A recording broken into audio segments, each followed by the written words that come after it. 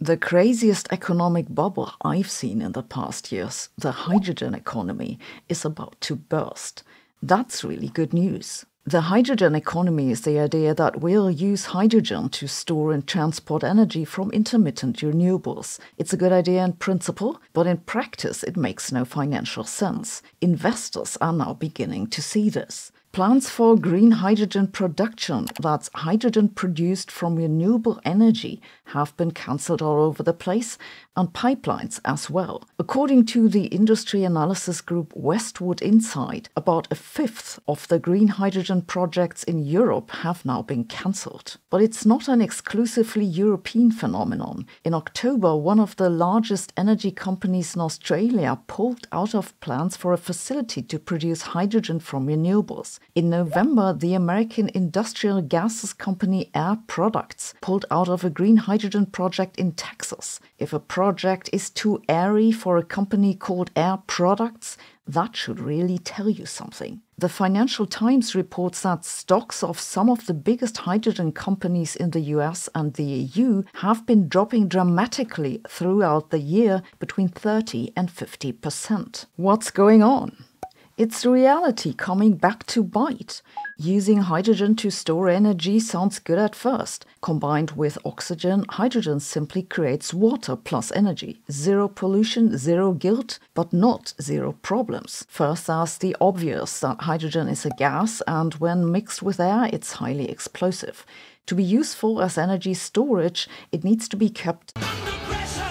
That's technically not all that difficult, but it's inconvenient and can be dangerous. Though this is the least of the problems. A bigger problem is that hydrogen, because it's such a small atom, creeps into pretty much all materials and quickly degrades them. This affects everything from storage tanks to pipes to electronics and makes maintenance costly. Then there's the issue that the fuel cells that create electricity from the hydrogen require rare metals.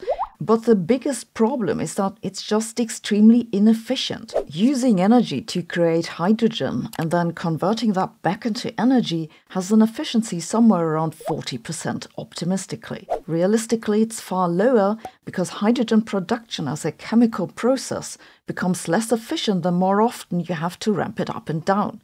This is unfortunate because that's exactly what we'd need to do to store energy from intermittent renewables. Basically, using hydrogen for energy storage is like trying to run a marathon in flip-flops. You'll get somewhere, but that's probably the emergency room. Yet the USA, the UK and the EU have all invested heavily into this. But now the numbers are coming in and they're not looking good. In April, the British accounting firm PricewaterhouseCoopers published a report about the status of green hydrogen projects worldwide. In this figure, you see a comparison of the plans for 2030 in light pink with reality, that's the black dots. The dots are hard to see because they're so small. To give you some numbers, the European target for 2030 is 120 gigawatts in installed capacity. Operational at the moment are 0.2. The International Energy Agency has found pretty much the same thing in a report that came out in the summer. To reach the plans for 2030, we'd have to scale up production of global green hydrogen by a factor 200 or so within 6 years. I say it's the craziest bubble I've seen because I don't understand how this could have happened. Yes, AI is a bubble too, and so is quantum computing, but in these cases, at least I can see why that happened.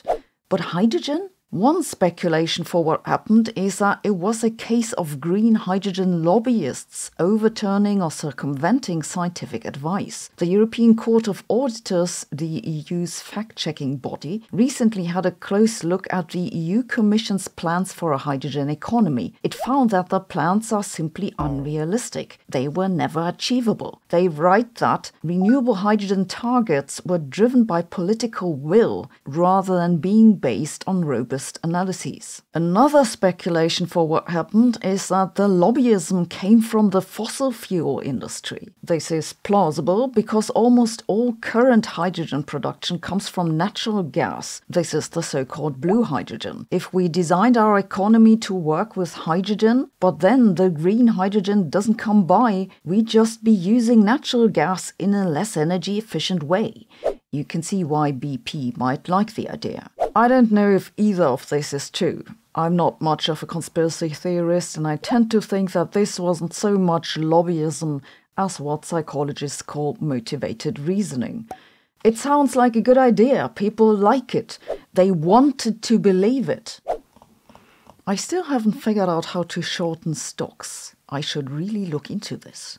To me, science is more than a profession. It's a way to understand the world and how to solve problems. This is why I'm happy to work together with Brilliant, whose mission is to help you learn science in the easiest and most engaging way possible. All courses on Brilliant have interactive visualizations and come with follow-up questions. What you see here is from their data science courses, which they just released. They all use real-world examples like what it means to go viral on X. Brilliant covers a large variety of topics in science, computer science and maths, from general scientific thinking to dedicated courses on algebra or large language models, just what I'm interested in. And they're adding new courses each month. I even have my own course on Brilliant. That's an introduction to quantum mechanics. It'll help you understand what a wave function is and what the difference is between superpositions and entanglement. It also covers interference,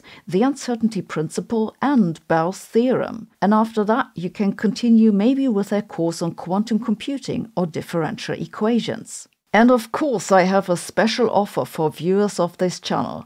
If you use my link brilliant.org/Sabine or scan the QR code, you'll get to try out everything Brilliant has to offer for a full 30 days.